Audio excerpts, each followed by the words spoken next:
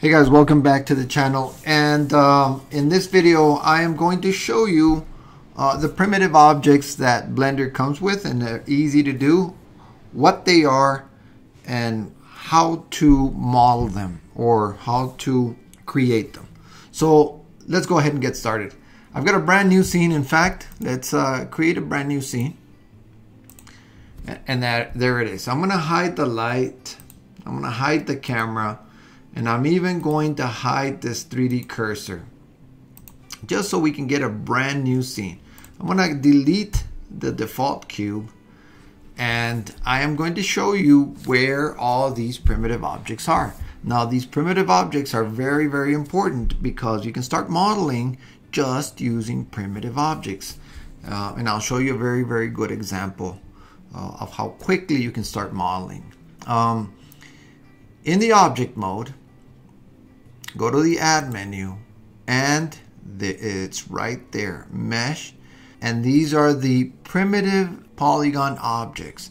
So we're going to start with a plane, and it's just a polygon, a flat polygon, and we're just going to move it out of the way and continue with the cube. There's our cube. Circle.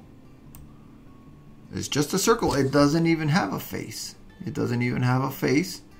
It's got no geometry except for the outside. Another keyboard shortcut is Shift A, and that's the add menu. And let's go to UV sphere. This is the default UV sphere. It's a polygon sphere with some triangles, but mostly quads. That means four-sided polygons. Because the next one is the Icosphere. And this Icosphere is made out of mostly triangles. In fact, all triangles. You can see them there. That's the difference between the UV sphere and the Icosphere. Let's continue. Let's move this one all the way out here. Cylinder, very, very useful. It's got a lot of uses. And cone, Taurus, don't call it a donut, it's a Taurus. Shift A grid, which is the same as this, but it's different, and I'll show you the differences. And the last object is, of course, the monkey. And this is like the default modeled primitive object. All right, cool. Those are all the primitive objects. Again, we've got the plane, the cube, the circle, the UV sphere, the torus, the cone, the cylinder, and the icosphere, plus the grid. The difference between the grid and the plane is that the grid has more geometry.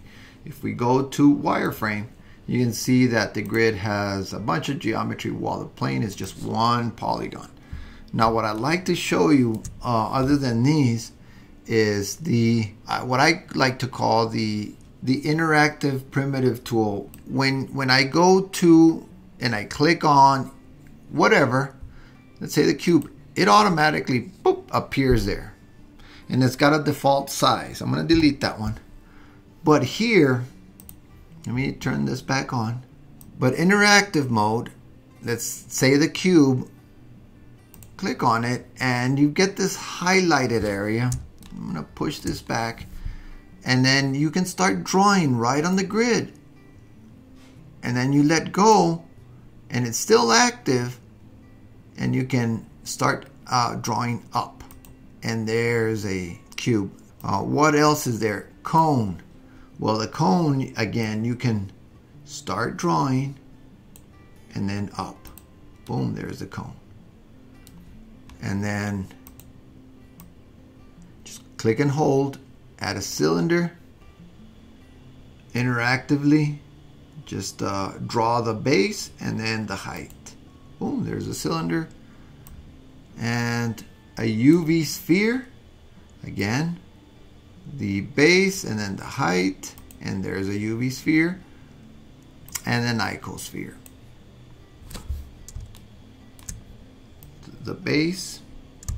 If you hold down the shift, it'll draw a perfectly round base.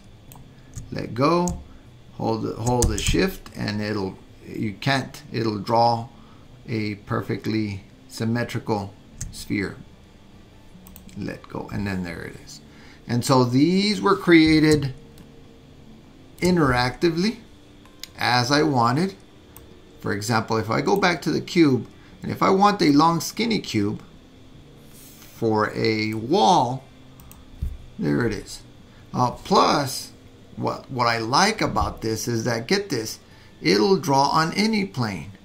Let's say we want to draw another cube on top of this one. Let go, boom, there it is. And on the sides, boom, there it is. On any surface. So that's what's cool about this interactive tool. And the other thing that I wanted to mention was when you draw something out, I'm going to move this Taurus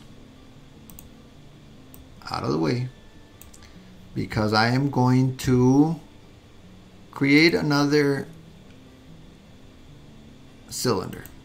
And there it is. There's my cylinder. But on this one, I'd like to show you guys that this menu down here, if you click on it, open it, reveal it, you get some options. And this cylinder, you can manipulate the sides, how many sides you want, as little as 3 and as many as you want to make it completely smooth. See how this one has 32 sides and this one has 154, a lot smoother. But let's go take it down. You can type it. Let's go take it down to 5. And then the radius is how big you want it. And the depth is how high you want it. And then plus you've got these also where you can actually move it in the X and the Y and the Z and then rotate it. You can rotate it also.